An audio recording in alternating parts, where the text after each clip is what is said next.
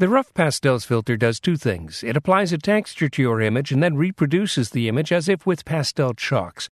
The chalk is thickest in light areas of the image, and the texture is allowed to show through in highlights and shadows, as you can see in this example, using Photospin's image number 1360040.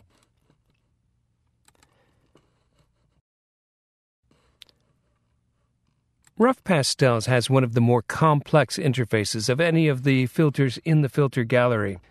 Generally speaking, you'll start with the lower half of the settings first, selecting your texture before working with the stroke length and stroke detail.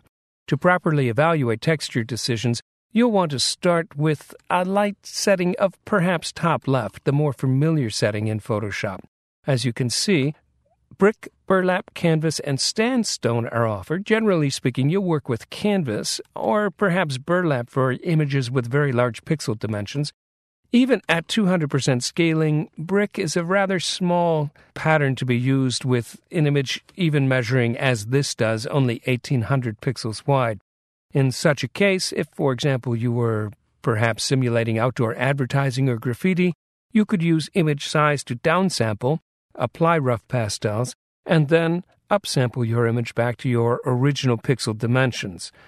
Note, too, the triangle to the right of the texture pop-up. You can load textures from Photoshop's Presets Textures folder, or you can use any 8-bit grayscale texture you create yourself. You probably wouldn't use, for example, the puzzle texture with Photoshop's Rough Pastels filter, but you might, for example, use the Stucco 2 texture. However, generally speaking, you'll be using canvas to represent a rough pastel on canvas type relief. As you see, scaling determines the size of the pattern, and relief determines the prominence of the pattern, the shadows and the highlights that actually show us the texture in the image.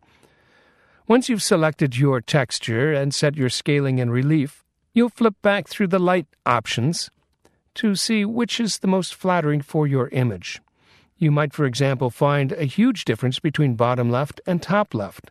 In many images, it will make no difference at all. Now, in the upper half of the controls, you'll work with the stroke length and stroke relief sliders to produce the chalk lines that separate this filter from the texturizer filter. The strokes will be most apparent in the image where sizable areas of light and dark adjoin, where neighboring areas of great tonal contrast abut.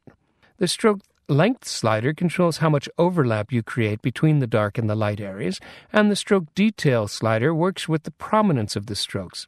If the strokes are looking a bit too prominent, try reducing the relief slider a little bit on your image.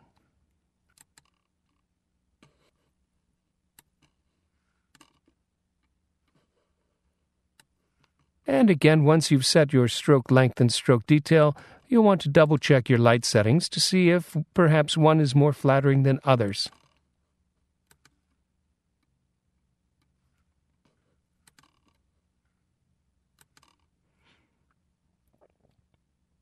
You'll find that the Rough Pastels filter can be better controlled by first using the palette knife filter or the Image Adjustments Posterize command to create areas of solid color and more definite transitions between the colors. In this case, the top layer was filtered using Rough Pastels only. The lower layer, which has more definite areas of separation between smooth and texture, was first palette knifed and then Rough Pastels was applied. You can see that the appearance in areas where two colors abut is much more prominent than without first using pastels. Here we have strokes throughout the midtones, and here the texture and the chalk lines are better delineated. So again, you can use Rough Pastels with the posterize adjustment, with perhaps palette knife, or with any of the other filters or adjustments that create large areas of solid color, minimizing detail in the image within those areas.